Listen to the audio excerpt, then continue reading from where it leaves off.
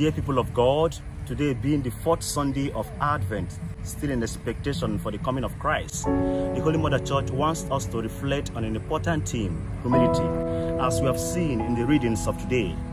In the letter to the Hebrews, Christ made it very clear that he has come to be servant of all and not to be served. In the gospel reading of today, according to Luke, our Blessed Virgin Mary concretized this humility when she heard that her kinswoman has conceived.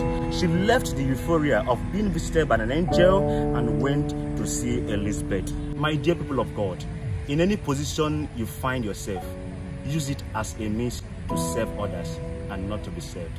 May God bless his words in our hearts through Christ our Lord.